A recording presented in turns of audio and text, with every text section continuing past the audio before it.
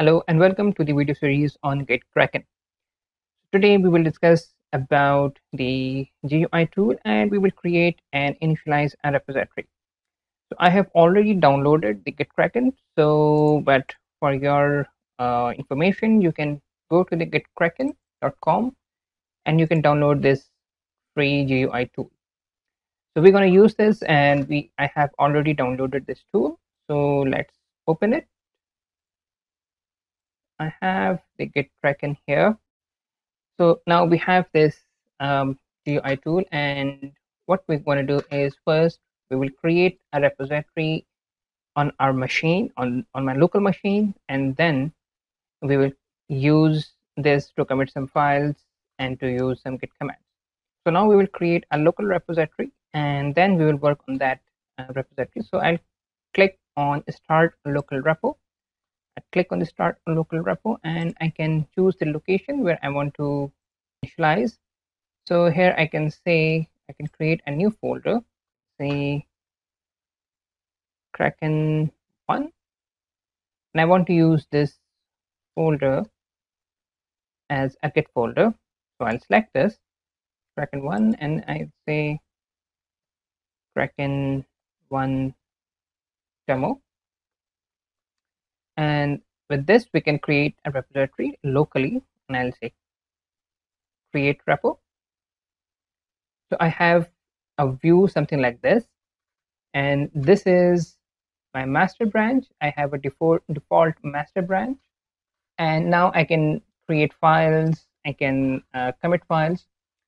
We need to keep one point in mind, that we should have Git installed on our machine, right? If you don't have the Git installed, so it won't work, because this tool is actually a Git tool. Okay, so let's create a file. We can create some files from here. So here in this section we can see all the files that we are working on. So I'll keep this simple because I just want to make everything simple so that you could understand it better. I'm not using any framework, any Java framework, any Spring or JS framework. We can work on that later.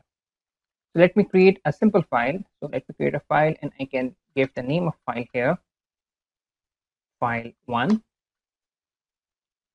Now this is my file 1, and this file has been created. And now this is in editable mode, so I can write anything here, since I think it's a text file. So I can write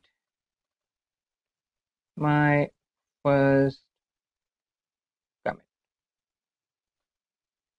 Okay, so I can write my first commit. This is just a simple sentence. So this file is in unstaged files, right? So this file is here in unstaged category. So I can move it to the staged file using this button. Either I can click here or I can click stage all changes.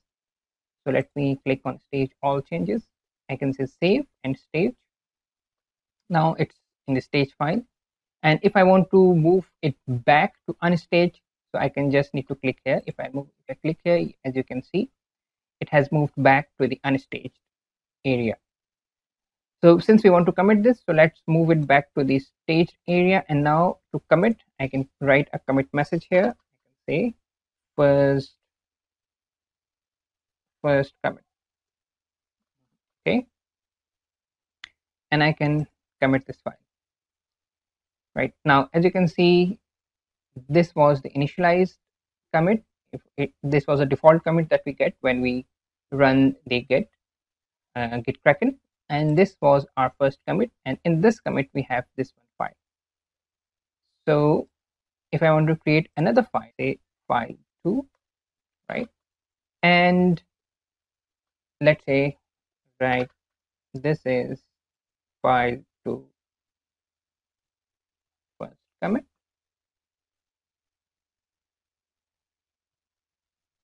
And then we will have to stage this file. I hope you know what is unstaged files, stage files. So you know all these different terminologies of Git.